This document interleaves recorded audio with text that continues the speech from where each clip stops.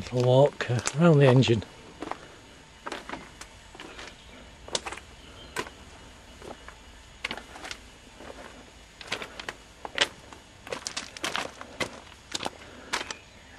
Water and oil pressure and something else.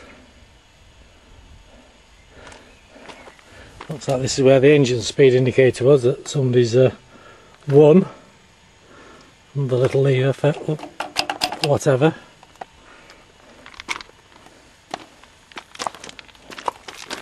And priming pump.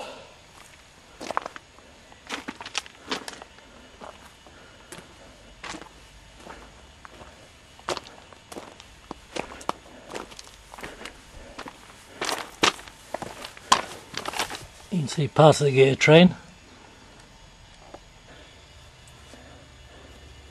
This is the air follower.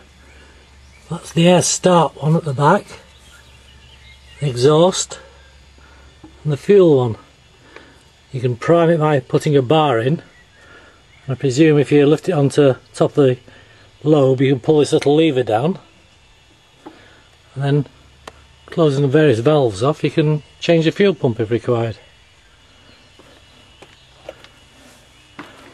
Camshaft bearings rely on whip supply to feed them.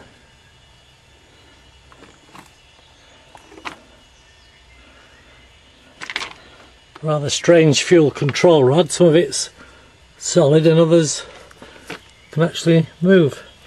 Because it's a lever on the back of the pump, it's a bit hard to see. It has to work in an arc.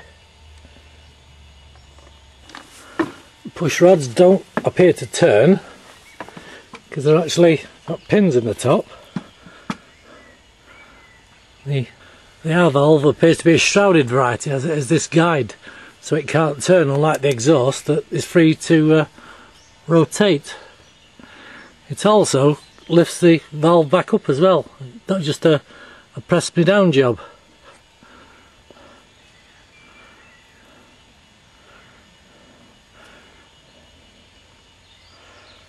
For bolt head.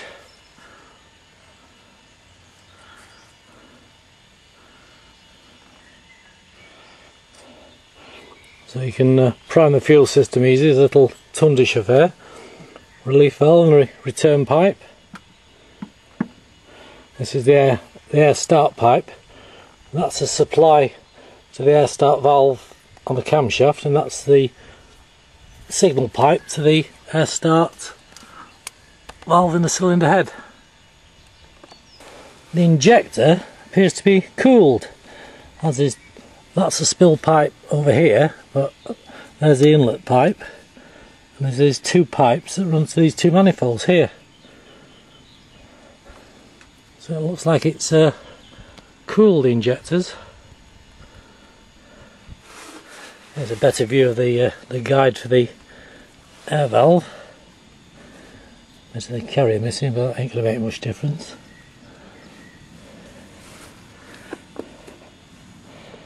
Should look very impressive with all those going up and down.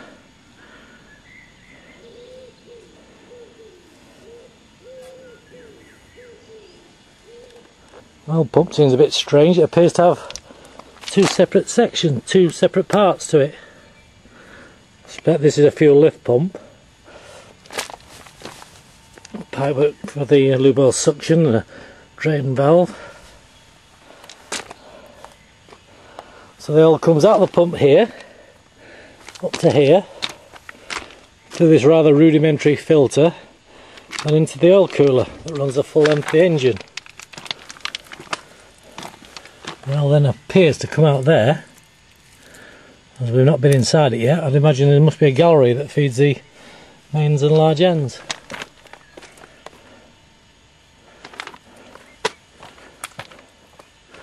Indicator cocks.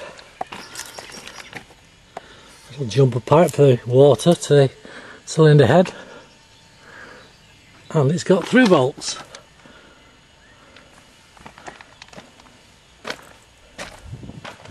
Water cooled exhaust manifold.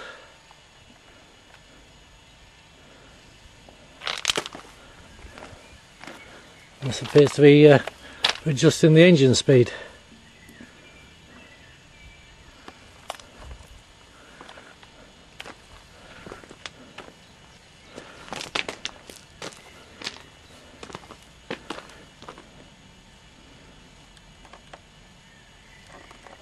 With the old catcher top on.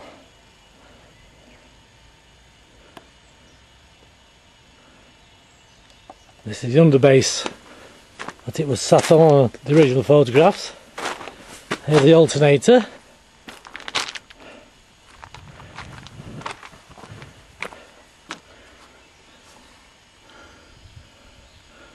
.320,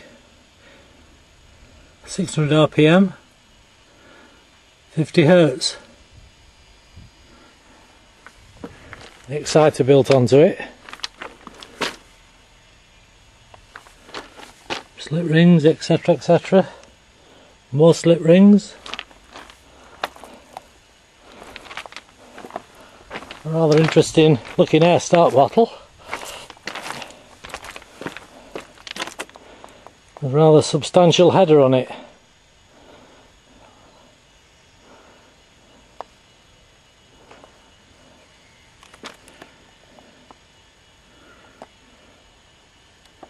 A flywheel, complete with some German firewood.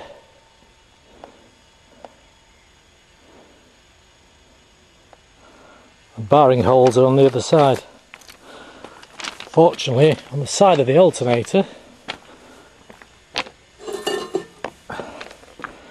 have the barring stand.